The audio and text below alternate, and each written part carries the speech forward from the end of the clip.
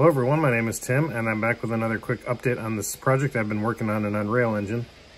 So I've got this AKAI MPK Mini version 3 and I'm really right now just focusing on these 8 knobs, but I can use more for MIDI control. So I'm just at the beginning stages here. These are 2 camera views that I've got set up, and if I do this here,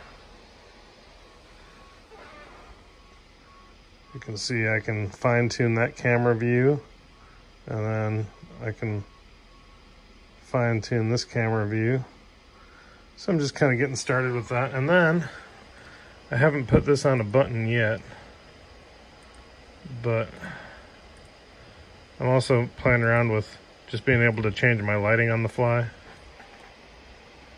So if a director wants a different look or a different scene, I'm just trying to figure out ways I can change this stuff on the fly.